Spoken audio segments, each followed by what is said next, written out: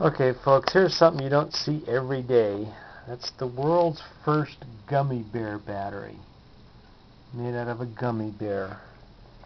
And that's just a big old piece of candy. Gelatin is what I'm studying right now, specifically for the gel batteries. And I've been working a lot with John Bedini's crystal batteries and the burnt copper that is turned into a semiconductor with magnesium, and that led me into studying gel cells and how gel cells work. And I thought, well, why not try gelatin?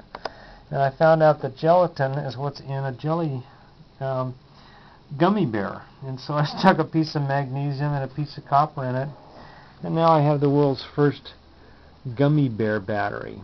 And there it is, running this little John Bedini earthlight circuit right there. And it's a gummy bear. It's just stuck in a gummy bear, magnesium and copper, and the ion is being exchanged in the gelatin. And I don't know how long that'll last, but I'll let it run for a while and see what happens.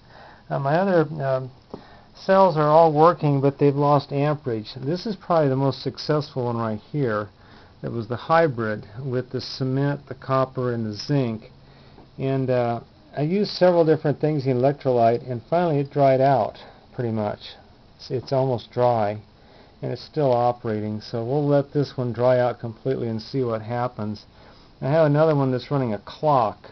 It's one of the early cement batteries, and that one's over a month old. But just want to let people know that I'm still working on these batteries, and they're very interesting. And the latest thing I'm studying is gels, and electrolytes in a gel form.